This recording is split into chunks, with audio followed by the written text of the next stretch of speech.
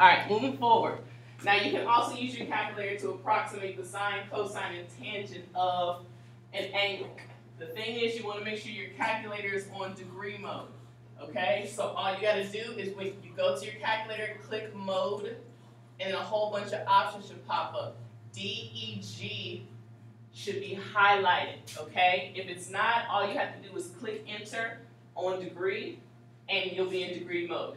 You'll get completely different answers if you're now in degree mode. So here it says, find the ratios for the following angles. Round your answer to 4 decimal places. So it's just as simple as you think. Go to your calculator, open it up, and you type in sine of 74. Now the sine button is located 2 buttons above your 7 button.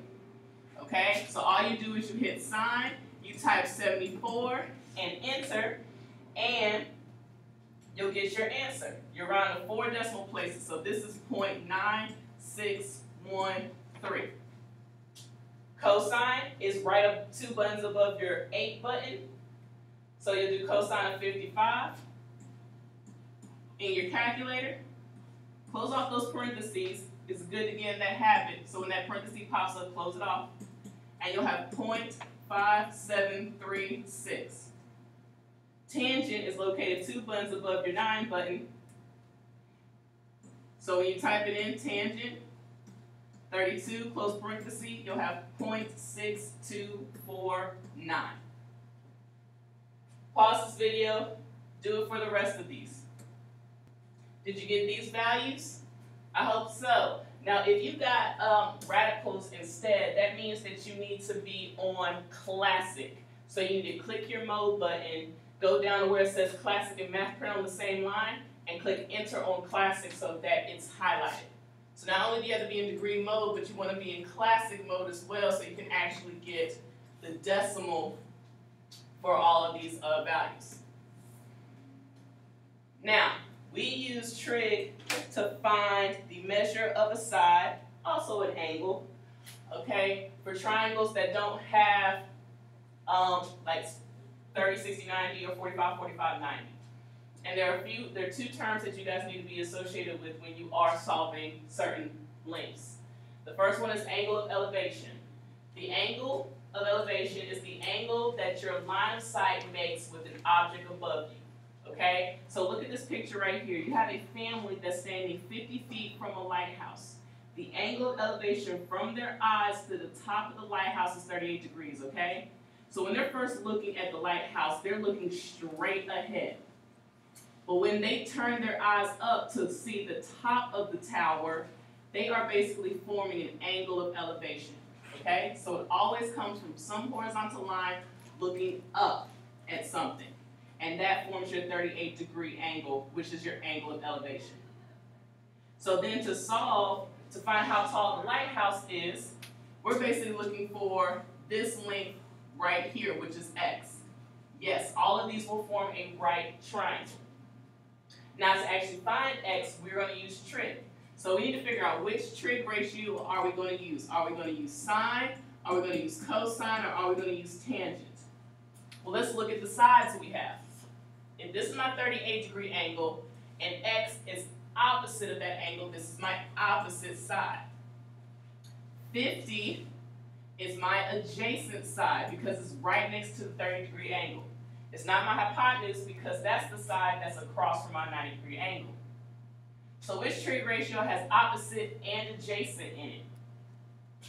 If you guess tangent, then you're right. So you set it up.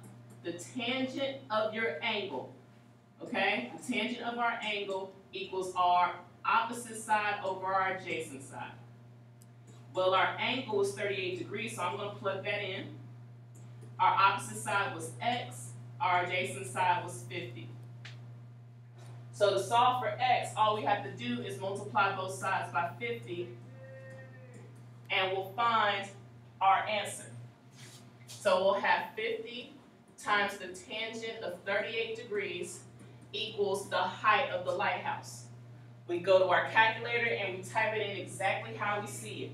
50 times the tangent of 38, close parenthesis, and we'll get 39.1 about 39.1 feet.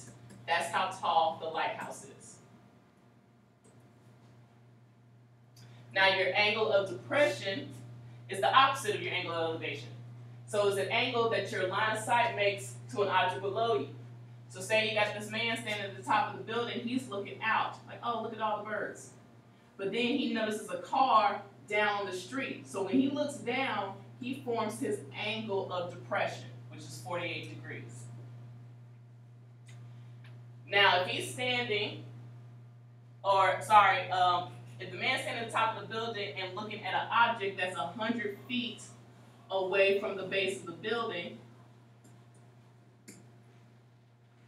and his angle of depression is 48 degrees, we need to figure out how tall is this building. There's your right angle, and that's what you're looking for. Now you're probably like, wait, the 48 is not inside the triangle. Well, look here. This horizontal line and the line that makes the road, those are parallel lines, which means that alternate interior angles are congruent. This angle down here is 48 degrees. Does that work every time? Yes. Yes, it does. So now we're back to where we were with the other problem. How can I set this up to solve? Which trig ratio am I going to use? Well, 48 degrees is my main angle. X is opposite of that. 100 feet is adjacent. So the trig ratio I'm going to use is tangent. So I set it up. The tangent of my angle, which is 48, equals my opposite side over my adjacent. Now I just have to solve for x. Multiply both sides by 100. And so 100 times the tangent of 48 equals x. I go to my calculator, I type it in, and I find out that my building is about 111.1 feet. And that's it. Okay? What I want you to do now is I want you to work on the rest of the problems that are a part of the notes. Alright, I should be back by the time you get done with this video, so if you have any questions, please make sure you ask me when I get back.